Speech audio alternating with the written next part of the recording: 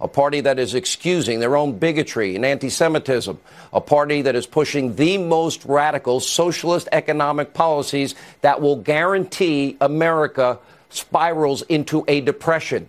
It's that serious. A party that has gone so far to the left, they won't even hold a debate on the Fox News channel. By the way, I won't be hosting, don't worry. Let not your hearts be troubled.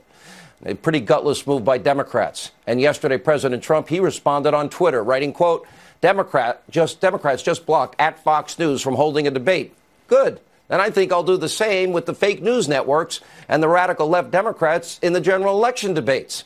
Well, that makes sense, given that every single second of every 24-hour day, these other networks are totally, completely dedicated to one thing and one thing only, trashing, smearing, besmirching, and destroying President Trump and anyone that likes him.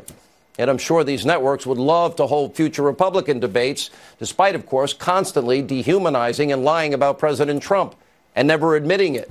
In reality, we know that 2020 Democrats, they're just too afraid to face real questions from fair and balanced journalists here on the Fox News channel and our news division. Journalists who don't buy into the conspiracy theories and fake news that will ask fair and tough questions.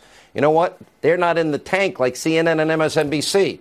On this network, we distinguish opinion and news. Obviously, I am a talk show host, and I've explained that job for all the people that want to listen. They don't seem to understand what it is we do.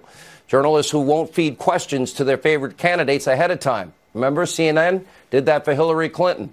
Remember in 2016, Hillary Clinton's campaign totally ignored huge blocks of voters that she considered deplorable. The rest is history. Maybe this radical crop of 2020 Democrats, maybe they'll learn from her mistakes. I tend to doubt it. Okay, tonight, before we get to our guests, we have an important update. Hannity